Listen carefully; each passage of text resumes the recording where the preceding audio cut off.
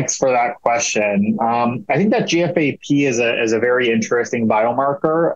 It's much earlier on compared to NFL, I would have to say, kind of in terms of the pipeline of development and our knowledge about it. But it seems to, and again, GFAP is an astrocytic marker, and so it's different from NFL, and it's thought to potentially capture a unique component of the pathophysiology of multiple sclerosis as well as other neurological diseases. So overall, there are some studies recently that have suggested that GFAP may be better associated with progression independently of relapses in multiple sclerosis, and that potentially combining GFAP and NFL may allow us to better predict the patient's course.